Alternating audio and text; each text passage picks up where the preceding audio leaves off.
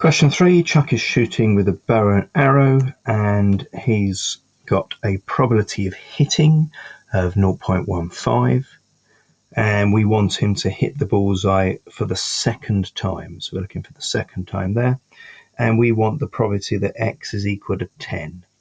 So the way we do this, we're going to go thinking about the first 9 of them. So in the first 9 of them, we want him just to hit it once and miss the other 8 times. Oops, that's an 8 there.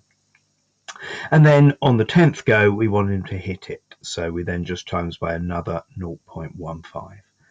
And so tapping that into the calculator gives me 0.0552.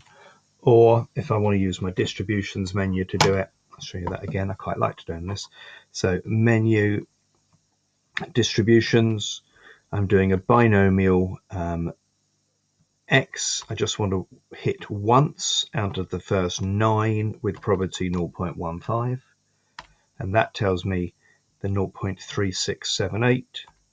And so if I bring that up into variables, statistics, result, distributions, P, and I times that by the next chance of hitting 0.15, and there's the 0.5517552, as I got that.